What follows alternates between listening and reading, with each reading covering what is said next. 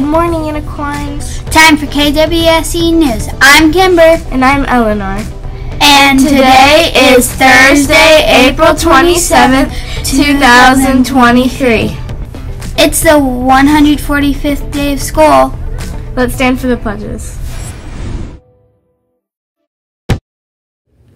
I pledge allegiance to the flag of the United States of America and to the republic for which it stands, one nation, under God, indivisible, with liberty and justice for all.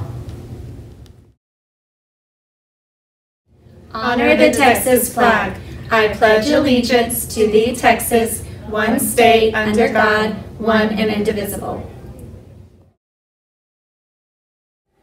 At WSE, we reach for the stars. We are safe, respectful, and responsible.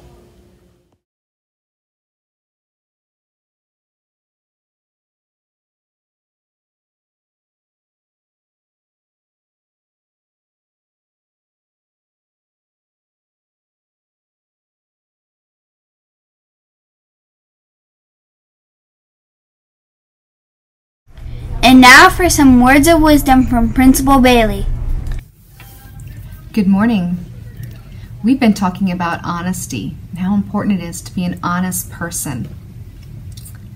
Something that people do sometimes, there's a big word to describe it. It's called exaggerate. If you don't know what that word means, exaggerate means when you're talking about something, you make it bigger than it really was. So, and one way a person could exaggerate is if, say, a teacher asks you, tell me what happened. And when you tell the story, you make it bigger than it really was. Like maybe you may add some details. Didn't really happen.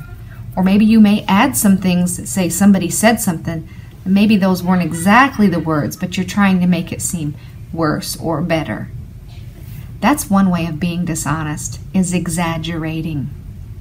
Try not to be a person that exaggerates stories, because even though you think they don't know any better, they weren't there, they don't know that I'm being dishonest, over time people will start knowing, well, when she says that, tells a story, she sometimes adds to it.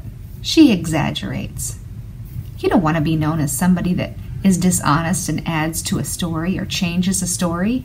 So make up your mind, if you repeat something to someone that somebody said or something that happened, you tell it as accurately as you can.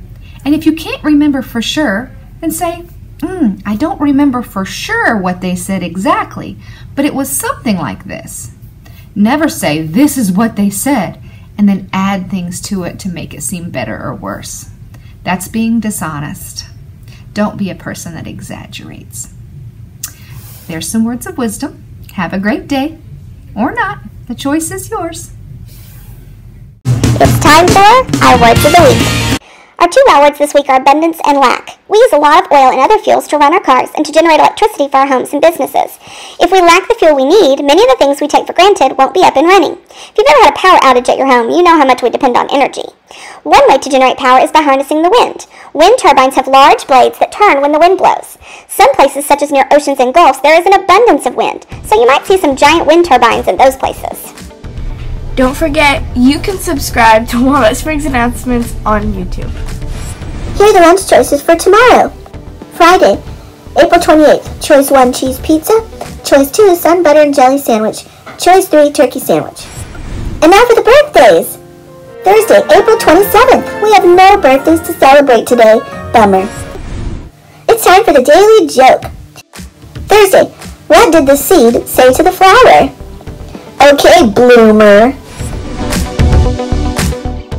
Here's what's happening. Next week will be our spring book fair. It's a Literati Secrets of the Seas themed book fair. I love an ocean theme. Next week is also Teacher Appreciation Week. Stay tuned for all the ways you can show your appreciation to all your teachers and all the hard work they do for us.